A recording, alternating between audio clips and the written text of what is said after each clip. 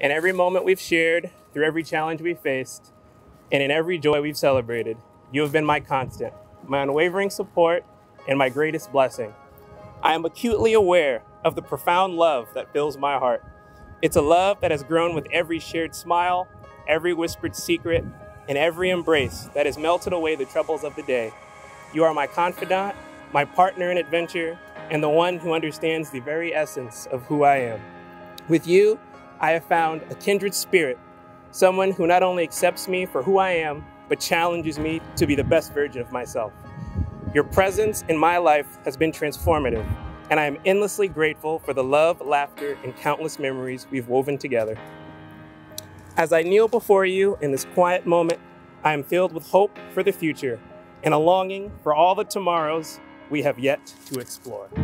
Christine Elizabeth Clark, will you marry me?